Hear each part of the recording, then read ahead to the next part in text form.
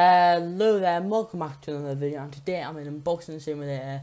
But guys, this probably is the last time that I'm going to be in Unboxing Simulator, and the last time for quite a few people as well. So guys, today we're just going to have to say RIP Unboxing Simulator. It's kind of, well, in my opinion, it's dead. I don't know if you guys kind of is dead. Like, I've seen the game in the hundreds of players, and not even the thousands of players playing. But yeah, now it's in like the 1,000 players playing constantly, and it won't be long before it drops into the hundreds of players playing. It's like 15 or 20 or even 30 rows down in popular.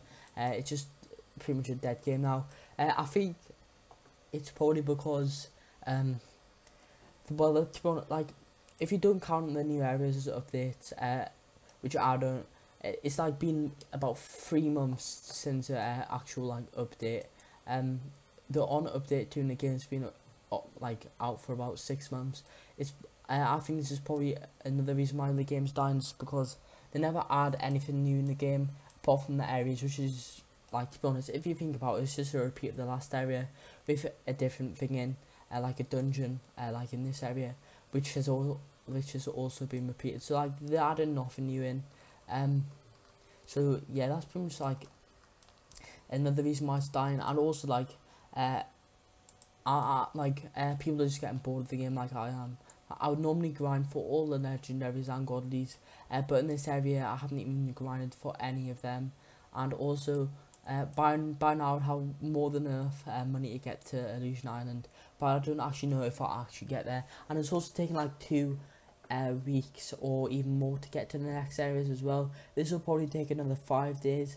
When Unboxing Simulator was actually like popular and people actually played it, you could have probably done this in 1 day and maybe 2 days. But yeah, that's also another reason why, because the areas are taking forever to unlock. And the owner said that the next area he's going to put like a counter on for it to like drop weekly, because that just shows how the game is dying. But anyway, yeah, so it's mainly like the people who've completed the game that are quitting, and but also like people that haven't completed the game are quitting.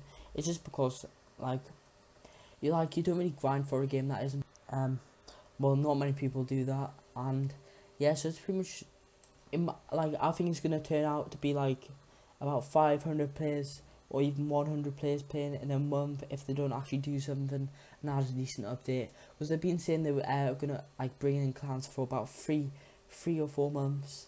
I don't know if it's that long, I might just be exaggerating it, but yeah, they haven't. And they said that it's coming soon. About 2 weeks ago, they said like 2 weeks ago they said that it'll probably be out in a week or so.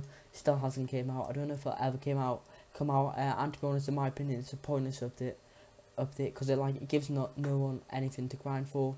And what's the point of clans in games? But anyway, I'm gonna end the video here, guys. I hope you did enjoy the video.